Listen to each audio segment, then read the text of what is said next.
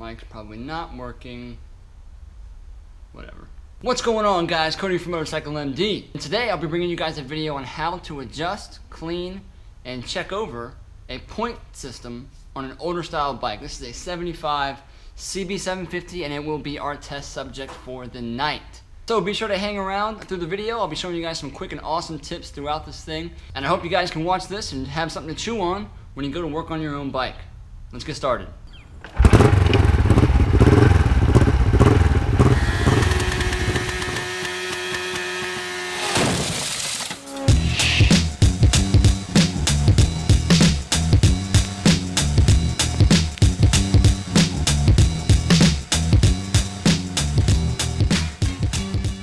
Now, as usual, there's always some tools that you need to get the job started. The cool thing is that on these older systems, people would usually find whatever they could in a time of need to get these things together. And these systems are so old, I'm sure there are tons of different ways that you can skin this cat. And I'm sure that someone's going to disagree with the way that I do my points. But I don't really care, because that's how I do them, and regardless, it gets the job done. It gets them timed in and gets the gap set correctly. So, before you get the thumbs down, just remember, there's not just one way to do this, there's multiple different ways to do this. This is just how I will be achieving the task. There are two different ways that you can actually check the points. There's a old static style, which is just a light bulb and 2 wires. You can hook it all up. I'm not gonna go over that because that's not what I do. I use a timing light. Old school Sears Craftsman timing light, and it still works, and it's heavy. It's like freaking a 5-pound timing light, but it works great. I also use an external battery, not on the bike, to help power this thing. And this thing also has a clamp. Okay, what this is used for is to clamp around the spark plug wire. The spark plug wire will sit right inside of there. It makes a complete connection around it, and it will read that pulse or that signal running through the spark plug wire. Now these typically work best when you're in front of the heat shield for the spark plug wire. Sometimes I found that when I use these and I go on the heat shield of the spark plug, whichever cylinder I'm doing it on, it won't pick it up or it'll be a little bit sporadic. So you really want to get down close to the wire of the spark plug coil. But yeah, that's what I'll be using. Timing light works great. I feel like it's most accurate. Again, someone's going to disagree with me. I don't care. I'll still get it in right. Now some other tools I'll be using, which of course is going against the grain of what a lot of people will say. I use some very fine wet dry sandpaper. Okay, it's very, very fine stuff. This is like my final step to cleaning points. Okay, I also have some different files. This one's a little bit heavier grit, and this one's a little bit finer grit. It is a file, and I wouldn't consider it a point file, but it's my points file. And paper towel to help clean the points up once you're done cleaning them. Contact cleaner, brake contact cleaner. I don't really care, as long as it's not oil-based. Tried and true, what you should always own if you have an old bike is some type of manual impact driver. Okay? There's two different kinds that I have. I have this kind, which is a little bit more heavy duty, but I also have this awesome little tool here. And I learned about this tool from a guy, a viewer of the channel, Zippo Varga. He has a pretty interesting channel on small motors and power equipment and stuff like that. Really nice guy. He put me on this tool here, and it's called a Vessel Impacta. I've kind of worn it away, but it's a really awesome tool because of 3 things: magnetic tip, JIS style tip as well, Japanese industrial standard, which works great with Phillips heads with these metric bikes. When you hit it, it works like an impact driver, and what that does is as you impact this side, inside is a little cam, and it turns it 12 degrees, and it loosens that nut just a slight degree, but it's typically just enough to get the Phillips heads loose. And you all know, if you have an old 750 or any type of old bike, they love Phillips head screws. Okay, and usually they're just so tight on there that you're gonna strip them out trying to get them off. So those type of tools are super helpful. And again, this impact driver, I don't care which one. I'll put links down in the description below. I don't care which one you get. And this one's a little bit more handy because you can use it as a regular Phillips head all day long. It works great. But something kind of heavy duty like this is great to have if you own a bike. Now, as we dive into it, I will be sure to show you guys more in-depth information about what I'm actually talking about. Cleaning the points, what does that even mean? Setting point gap, what does that mean? Adjustments, there's 3 different adjustments that you can make on these. Again, the manual probably tells you to go in a certain order.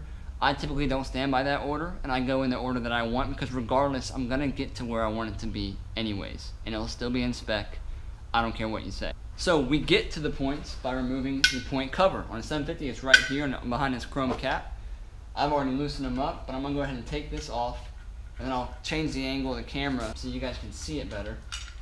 And the reason why I am diving into this is because this is actually a good buddy of mine. He's had me do a bunch of work on his bikes. Awesome guy. It's just not running as well as it should. I mean, yes, it's got pod filters, shorty pipes, this, that, and the other. There could be other issues with the carbs or something like that, but this is what I'm going to check first. I always check this stuff out first before I dive into anything fuel related. But it's chopping up, running out, runs like junk over a certain RPM. So there's a couple different things that I want to check, but first I'm going to check here. And when I checked here, I actually noticed a problem that I want to adjust. So that's why I decided to make the video. Alright, so we'll bring this shot in real close so I can kind of point some stuff out. Alright, so there's a lot of stuff going on here. I'm going to try to get to it the best as I can to help you guys realize what's going on. So, this is your, whoa, this is your point plate. Okay, the plate that has everything on it. I mean, it's got different adjusters on this side. You got a small adjuster here. The whole plate itself can rotate. That's why everything is slotted. All these little bubbles that you see, they're all helpful for leverage points to adjust certain things. You got your points here. Okay, you got point for cylinder 1 and 4. It even says right there on the plate. It's point for system for cylinder 2 and 3. Two different sides going on here. Okay, you also have your condensers. Okay, I'm not going to get super scientific about it, but the condenser's job is to make sure that when the contact points are separated, that spark cannot continue to arc through that gap. Okay, thus getting into point gap. Point gap is the gapping between this anchor point and this point inside of there. So the points are these two little points that are touching each other. Okay, and we'll get into point gap a little bit more. It's more to it than that, but condenser's job is to make sure that once this is separated, it's a clean break of spark and doesn't continue to try to jump. Side note, when condensers begin to start to go bad, you'll notice a very sporadic spark jumping from the points. It's not a very clean break when those points come apart. Okay, so you'll notice bright white or blue sparks kind of firing off from here. You shouldn't see that going on, even though you may every now and then it'll get a tiny little jump or something like that, but I'm talking about consistent bad lightning bolts coming out of your point system. Okay, now right in the center here, this is connected directly to the crankshaft. Okay, so the crankshaft's running all the way through to the other side. On this end of the crankshaft, this portion of the crankshaft, there's actually a cam lobe. Okay, a cam lobe is simply something that looks kind of like this. Okay, as it rotates, the lobe of the cam is making things move. Okay, same thing operating on your camshaft up top, same style or fundamental purpose of that cam lobe here. So as this rotates, you'll see that this will actually open and close these points. So as I turn this motor through clockwise, you might not be able to see it. Let's see if we can see it, get it in the shot. Cam's gonna work its way around. There it is right there. So now this point is now open. Okay, it's at its furthest point right there. So where this part of the arm rides on the cam lobe, right here, it's fully open. That is as far as that point gap will go. And that, my friend, is your point gap check right there. So as you turn this through, you're going to open this point up. When you see it start to open up, you're going to keep going until it reaches its furthest gap. And that's where your point gap is checked. So, via the manual, typical point gaps usually are about 0.3 to 0.4 millimeters of space. This is a feeler gauge. It's my point gap feeler gauge. It's 0.3. So what I'll do is I'll just take my feeler gauge and kind of ride it inside of here. And this is actually a lot looser than what I'd like it to be. I can actually rock this feeler gauge back and forth a couple times. So what you do want is just a slight resistance on it. So we'll need to adjust that. As we come back around, it will begin to open our second point for cylinder 2 and 3. And boom, starting to open right now. And as soon as that point breaks, as soon as the smallest sliver of light is seen between these 2 points, that's when it should be firing, the spark plug. So now that you know what you're kind of looking for, there's the most important part, which is actually timing the points, because that's what's so cool about these old systems, that you can actually time them yourself. So as I rotate this around, the goal is to find right through this inspection window 2 specific points. What a stupid light. That light's way too bright. So you guys might be able to see this. So right inside of here is a little machined tip looking thing. Okay, it's like a little point or a little line. Alright, it's a little machined line in the case. So as I spin this around, you're going to start seeing stuff on the plate being spun. Okay, so right now, we're going to worry about 1 and 4. Now we're on the advanced marks, these 2 little dashes on the plate that's being turned for cylinder 1 and 4. And if I keep going forward, you're going to see the first line, which is the most important line for this, which is a line with a F underneath it. That F stands for fire. Okay? And right past that is a T for top dead center. That T is telling you that piston for 1 and 4 are all the way at the top of the stroke.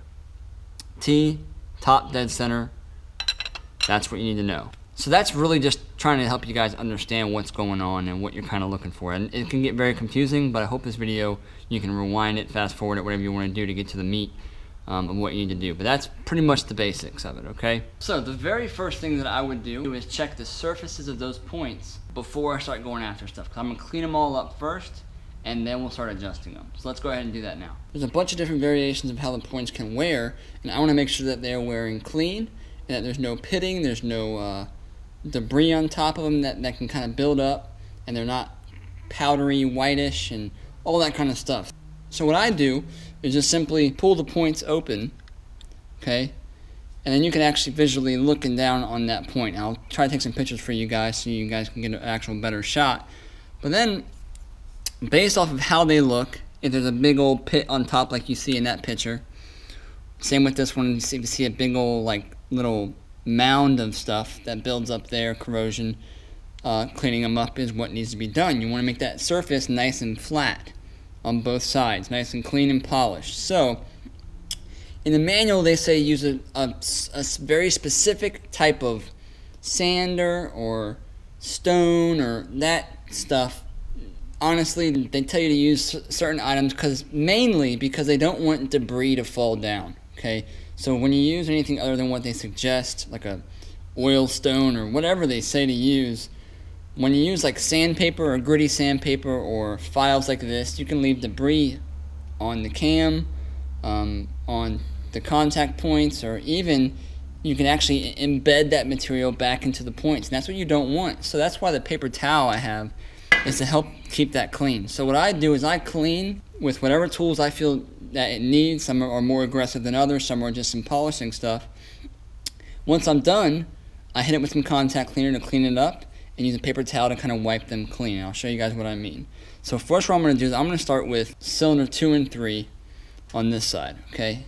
And what I like to do is just take something and kind of just put it right up underneath there and let it rest on top, so now I have access to that point.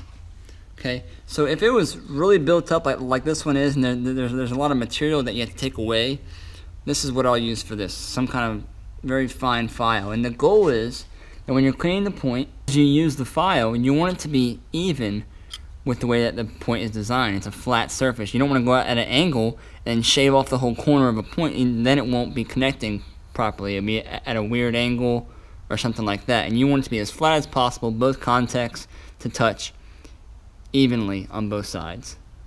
Okay, so what I'll do is I'll work on this point first, keep my file nice and flat on top of that point, and just kind of work this back and forth. So that means getting eye level with it and really looking at it and seeing how you're doing as you pull it off. What I can see is as I'm filing it, it's hitting all sides of that circle point, but it still has that little tit right in the middle, and that's what I want to do away with. Because that debris on top will actually change when these things fire, because if it sticks up far enough, you're not making a flush contact, it will fire in a different sense, and not as clean as it should be, or not in the right time, maybe a little bit off, partially advanced, or partially retarded. And when I use retarded, it may not be the politically correct word to say, but when it comes to the points, that is the best term to use. It's a little bit behind where the point should be. Again, that may not be politically correct. I apologize if that offends you of using that word. But that's what the terms are used in the book, and that's really the best term to use when I'm trying to describe timing. I really mean no offense whatsoever. And I don't know what your points will look like when you open them up, you know, but there's things you want to be looking for, like how thick this actual point is. You know, if you're getting real thin on it, it's probably time to replace them. Or if you're having trouble getting them timed correctly, sometimes it's because they're just too far out, and replacing the point system, this whole point system, would just solve that problem. I've also ran into cases where timing was slightly off on a bike, and I could not get the point timing correct because the timing was off of the actual camshaft. I'm going to keep pressure on it here so that I can file this top part down. Man, it's really hard to see at this angle. I'm going to go ahead and switch these actually. I'm going to use a little bit more aggressive file for this top one. It's pretty messed up. It's definitely a lot grittier. And you notice I'm cleaning these, but I'm not closing the points. I'm not allowing any of that debris to embed itself. If I were to snap these points closed or whatever, that's really the main goal. Alright, so once I got the surface back to smooth again, what I'll do is I'll go ahead and hit my paper towel with some contact cleaner, right? And I'll hit with some compressed air, and I'll take my paper towel, kind of fold it up, put it right in between those 2 points, and I'll just release that file. And I'll let it sit on there for a minute, and I'll kind of take some of the pressure off so I don't tear the paper towel. Just kind of wipe it across. That's all I'll do. Then what I'll do, just to make those points, because you know I was using that really rough file, I don't want it to be rough like that. So obviously, I'm going to smooth that out with some sandpaper. Really fine, wet, dry sandpaper. I'll fold it in half. Okay. Put some meat up on it. Open the points. And I like to keep this bent edge towards the points. Just makes it easier to work with. And I'll just take that, and with the pressure of the points being closed, obviously they are closed, I'll use that pressure to just kind of work this sandpaper back and forth. And this is kind of putting a nice little finish on those points. Alright, and without dropping the points, I'll take that off. That was a little bit of contact cleaner, then hit it with some air.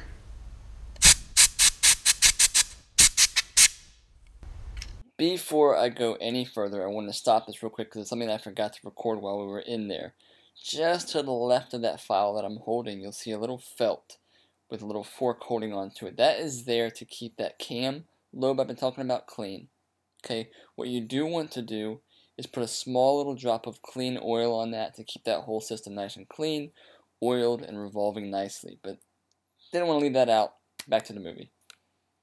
Now what you are looking for, you know, with your points is the way that they are sitting on each other, okay?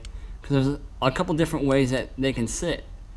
They can sit, you know, not directly down like this, but they can kind of sit off like that. They can do the other way. They can develop little mountains. They can develop gullies. They can develop, you know, almost like U's. But I'm not going to bore you guys more on this other side. I'm going to go ahead and rush this through, clean all this up the exact same way, and then we'll get into timing. Sorry for the fuzz or noise you hear in the background. I got a heater going. It's got to 40 degrees today. As you can see, I have a little setup going on here. I'm going to try to capture something kind of cool. I had the points all cleaned up exactly where I want them to be. I've made no adjustments whatsoever. All right, so what we're going to do now is we're going to run the bike, and I'm going to grab the timing light gun, hook it up. We're going to start with cylinder number 4. 1 and 4 are the same exact thing. 2 and 3 are the same exact thing as well. So what I'm going to do is hook my timing light, negative, positive. My clamp will go right here on number 4, okay? See how I'm kind of as close as I can away from this heat shield here, and on that spark plug, make sure the clamp is completely closed. Alright, sometimes you gotta fumble with these around a little bit to get it to read if it's not working correctly, but mine works pretty good. So, I'll run the bike, operating temperature, idle, okay? You're not trying to measure something that's off idle RPM quite yet. not until you're checking the advance marks, make sure that it is advancing. But we'll get to that. Okay, so at idle, when the bike is warm, is ideally what you want to be checking at. If your bike is not running, you're trying to set the points up, let's say you install brand new points, you're trying to just set them all up. I'll get to that here in a minute. Run the bike, and then I'm going to switch to my other camera, my phone, and go into a slow-mo and see if we can't pick up the light firing when it should. Alright, let's hope this works. Alright, let's start this thing up.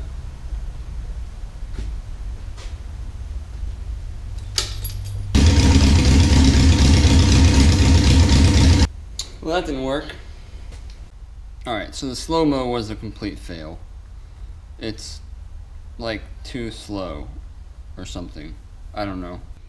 But what I'm going to do, I'm going to record me using the timing light with cylinder 1 and 4. I'm not going to try to talk during it, but I'm just going to go through 1 and 4 first. I'm going to switch the clamp over to cylinder 3 and fire 2 and 3, and maybe it will pick it up, maybe it won't. What I'm looking for is for the timing light, it will flash when it picks up the spark signal from the coil. So once it gets the spark signal, it transfers it into a light and then flashes exactly when it's firing. And what you want is that light to be flashing on the F. I'm going to give you guys a little bit of a trick when it comes to that. There's a certain place that I like to set it up, which is just a hair past the F mark. I think they run it a little bit better like that. But that's just from my own experience of tuning these things in. Plus, you know, some old heads have taught me that way as well. So I trust it. So I'm going to start this up and we'll see where 1 and 4 is at. I already know that it's right on the F. I'm going to see if it'll pick it up in the camera.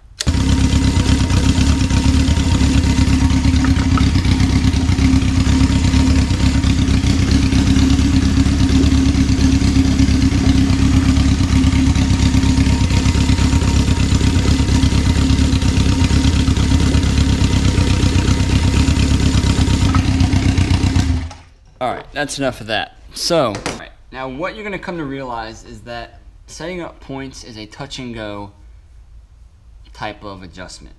It's not just adjust it. Maybe sometimes you get it slap on the first time and they're all perfect. You've probably been doing it for a while. But a lot of times you're going to find that the adjustment is going to be adjust, check, adjust, check, adjust, check. That's why it's good to have a battery charger on your battery, because you'll be starting to bike up a couple of times until you get it all dialed in how you want it. Now, like I said before, there's about 1, 2, 3, 4 different adjustments. Okay, the main adjustment would be your plate adjustment, rotating the plates, which rotates both points at the exact same time. So now, since the advance marks are before the fire marks, that's how you know which way it's advancing. Now my cam lobe is coming around like this. It's turning clockwise, okay? So if the cam is coming around like this while it's firing and opening the point, that point opens up, that point opens up, that point opens up, that, like, you know, as it's going around. If you think about it, this point plate can be adjusted with these slots once you loosen up these 3 holes and adjust both points at the same time as to where they contact on the lobe. I'm not changing where the lobe is, I'm changing where these points react to the lobe, if that makes sense. So I can advance it towards and have let's say the lobe is right here, and I turn all these points towards the lobe, that lobe's going to come up and it's going to tell these points to fire at a much sooner time than if they weren't. I really hope that makes sense. I'm trying to explain it in layman's terms. If I rotate this plate, here's the lobe, my finger being the lobe, okay? If I rotate this plate clockwise, I'm now changing these points to be over towards the right, and this lobe will contact them at a much later point, okay? Retarding the time, okay? I hope that makes sense. So that's one adjustment that you can do, and you can usually do that. You can really do it at any time, and it all depends on what your points look like when you set them up, or where they are. If both 1 and 4 and 2 and 3 were both reading a little bit advanced or a little bit retarded, you can actually take the point plate and rotate it in the degree that you want it to go to bring them both at the same time up towards that fire mark or back towards that fire mark. Does that make sense? That's what the plate's for. It's like a main adjustment for both points at the same time. What you'll notice is that on 2 and 3, you have this extra plate here. Okay, it's like a whole nother sub adjustment plate. And then you have another adjustment here on the actual point itself, which is where you mainly adjust the point gap at.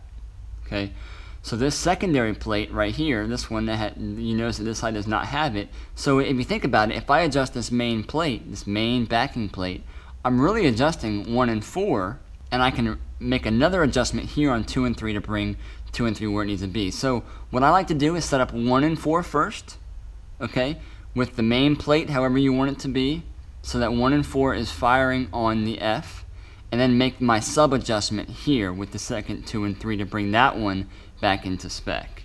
Okay, so you adjust 1 and 4 first with the main plate if you need to, and then you can go back when you switch over to 2 and 3 after you set the point gap and all that stuff to 2 and 3, then make your secondary adjustment on 2 and 3. So you don't have to rotate the whole plate just to get 2 and 3 back into spec. Alright? But the first thing that you want to do is check the point gap. Okay? That's what I do first. So what I'll do is I'll rotate this. Sometimes it's easier to show than it is to tell. So I'm going to rotate this until 1 and 4 are open, which they are now. And right now it's probably at its furthest open point right here. But we're going to keep on rotating. Okay, it's starting to close now. Now we're coming up on 2 and 3. Sorry, I bumped the camera. Okay, 2 and 3 are open. They are closing now. Now, sub note for people who are trying to set the points for the first time. So if you remember what I told you before, as soon as this breaks, it breaks the gap. As soon as that cam comes around and contacts the point and breaks the gap, that's when it should fire. And like I said, it should be the smallest little sliver of a break in this little thing. So what I'll do, I'll turn off the lights that I have around me, take my flashlight, point the flashlight behind the point. Okay, I can't show this on the camera because the flashlight will just blind the camera out. But I point the flashlight behind it, and as I'm rotating around, I'm looking down through here and saying, okay, there's the advance marks. I'm coming up on the F. I should be pretty darn close to these points starting to open. So I'll put my flashlight right behind it and just look at it at a very level, horizontal way until I get to that F. And I say, okay, are the points opening? And like I said, you're looking for the slightest little gap of light to be shined through there. That's if you're doing it without a static light bulb. That's why they had the static light bulb tests, because it's doing the same thing but just not hooking it all up. Blah, blah, blah. So on the F, you would imagine, okay, that should be where this gap is open, and it is. It's slightly, it's a hair open. So like I said, once it gets to the F, this gap should just barely be starting to open up. But I'm going to keep rotating it until the gap stops opening, just right about there. Okay, and I'm going to check that gap, because now that lobe is on its furthest point of opening these points up, and it's a little loose to me. Alright, so now that we've established that where the points are as far as timing goes, okay, we know that the 1 and 4 is actually spot on, but the gap is too much. 2 and 3, as we know, is too far ahead of the F mark. Okay, so we're going to obviously make an adjustment here on this plate, but first what I want to do is make sure that the point gap are correct, and they are to spec, because the more, as you go through your adjustments, point gap will be affected less and less, if that makes sense. But when you make the adjustments, the point gap can also change. That's why it's a back and forth type dance when it comes to adjusting them. But as we know, when we adjust this main plate, let's say I adjust this 1 and 4 gap because I know it's too big, the timing of which that fires is probably going to change, which means now I'm going to have to make an adjustment on this main plate to dial that 1 and 4 back in before I proceed to 2 and 3. So let's go ahead and adjust that 1 and 4 gap. Like I said before, what we're going to do is just turn this until the gap is at its furthest point. And that right there looks like it's its highest gap right there. So I'm going to put my feeler gauge in there. So I'm going to make my adjustment. And what I'm going to do is loosen up this Phillips head screw here, which might not be that easy to do. You might have to do a little love tap on it. Okay, and once that Phillips head screw is loose, You then use a flathead screwdriver. You'll see there's a little slot in here, right here, as well as two little machined points to actually use as leverage to move this point back and forth. So what I do is I put my feeler gauge inside. Now I want to close that gap a little bit. Okay, until I feel a little bit of resistance. That might have been too much actually. Right there feels good. I'm going to tighten it back up. I'm just going to snug that. Now when you go to tighten the bolt, remember that could actually, because I'm turning it clockwise, it could actually move that point set in a little bit. So you got to make sure that you double check. And that feels good. I'm not moving the points at all with my feeler gauge. You just want it to slide in there nice and easy with very little resistance. Alright, so let's go ahead and check the point gap on 2 and 3. And what I'm also going to do is, because we know where that 2 and 3 is at, it was way too ahead of the F mark. I'm going to try to bring that back at the same time with other adjustments, and then I'm going to recheck the timing and see where it's all at. Okay, so that lobe looks like it's got that point wide open. Let's see where it's at. That actually does not feel bad at all. If I had a 0.4 feeler gauge, it'd probably fit nice and snug, so I'm not even going to worry about it. That's definitely within spec. But, so when it comes to the 2 and 3, when I want to make the adjustment, right now it's firing too far ahead of the F mark. Okay, so what it's saying is, here's my lobe, okay, on not necessarily exactly where it's at, but where this contacts the lobe, which is right here, it's a little arm that kind of rides up on that lobe as it goes around. It's firing ahead of the F, which is too slow. It's too late compared to where it needs to be. So what I want to do is bring the F mark, or bring it where it fires, sooner, which means that if this is my contact point for the point right here, here's my lobe. Imagine this being a teardrop shaped lobe. As I come around, I want it to contact sooner on that lobe. Okay, that will bring that timing mark back towards the F. I hope that makes sense. What I would do is I would loosen up this main plate back here. I would move this whole point plate up. Okay, that would allow it to kind of rotate more forward on this lobe. And you simply do that by the same way you would do the points. It's got these two little marks here. I would just grab inside this slot and bring this whole point plate more forward. Okay?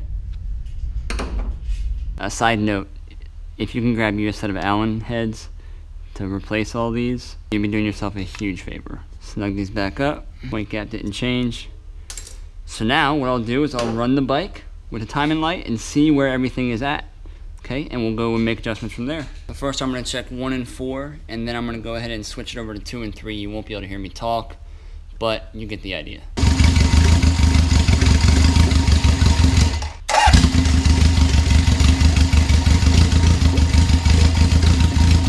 Alright, so after adjusting that point gap and 2 and 3, not much changed on the 2 and 3. They're both still, this one's still ahead of the F mark, the fire mark. But on 1 and 4, because I changed the point gap on it, it now is acting just like 2 and 3. It's contacting, or it's making that spark show before the F. Okay, and we want it on the F, not closer to the T.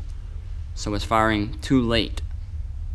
So now what I can do, since both of them are relatively in the same degree ahead of the F, I can rotate this whole plate now and bring both of them at the same time, hopefully back to where I want them. I had to replace this one because it was old. So with all these loose, I can now take this whole plate, I'm going to rotate it forward and then tighten it back up. And once again, we will run the bike and see where it's at.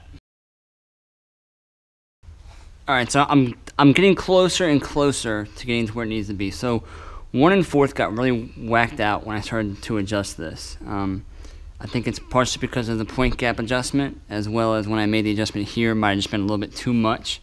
So now this one's a little bit too advanced, but number 4 is spot on again where it should be. So I'm going to bring this plate down, okay, in hopes of slowing down when this contacts that cam lobe coming around.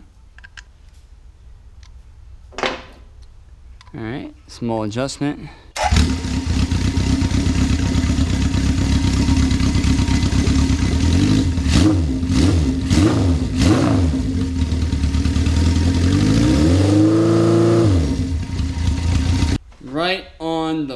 flipping money.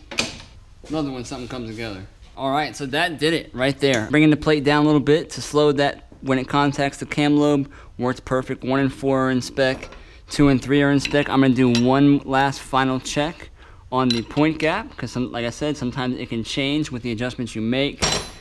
Now, as you saw in the video, you might have heard the bike rev up, and I was checking one other thing, which is the advanced mechanism that goes on while you're revving the bike up. Okay, so that one's perfect. So the 2 lines through here that we were talking about being advanced marks, they work centrifugally. Okay, so as you raise the RPMs of the bike, crankshaft spinning faster, little weights fling out and move this set behind, allowing the point system to advance. Okay, so I checked that for 1 and 4 and 2 and 3. Both of them are both advancing just where they need to be.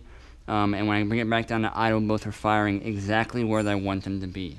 So what I'm going to do is just snug this up one more time, get you a nice Phillips head screwdriver, and just make sure that everything is tight. And then what I want you to do is one more time run the bike and make sure that it's all still in spec, because as you tighten these around, you may notice that it may actually, just tweak something just a little bit. Hopefully it doesn't. I'm confident that it probably will not, but it's always just one good check to do. And that's pretty much it, guys. I mean, that's one way to do it. That's how I do it.